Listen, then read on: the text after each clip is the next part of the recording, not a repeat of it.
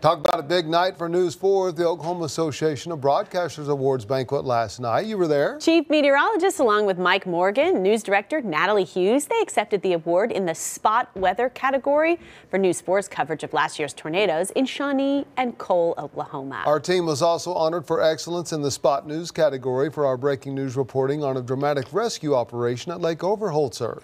We've once again been honored for outstanding achievement when it comes to our reporting on our website, KFOR.com. That's our digital executive producer, Carrie King.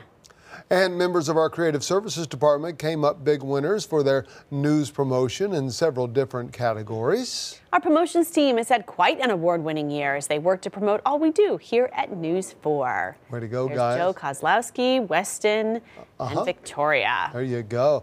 And News 4's Allie Meyer, our own Allie. She was awarded for decades of reporting on the wrongful conviction and eventual exoneration of Glenn Simmons. Of course, that innocent man who spent decades behind bars in Oklahoma. You've seen her excellent award-winning coverage, and there comes more hardware for you. News 4 got more awards last night than any other television station, and we want to thank you, our viewers, for being with us each day. We are happy to serve.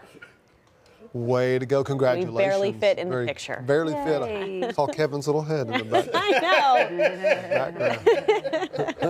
know. That's awesome. Congratulations to the entire team. Yes. Great work. And you lucked out, too, not having severe weather this time of year for those awards. Yes, good. Sometimes that happens. Yeah, it does. That's true.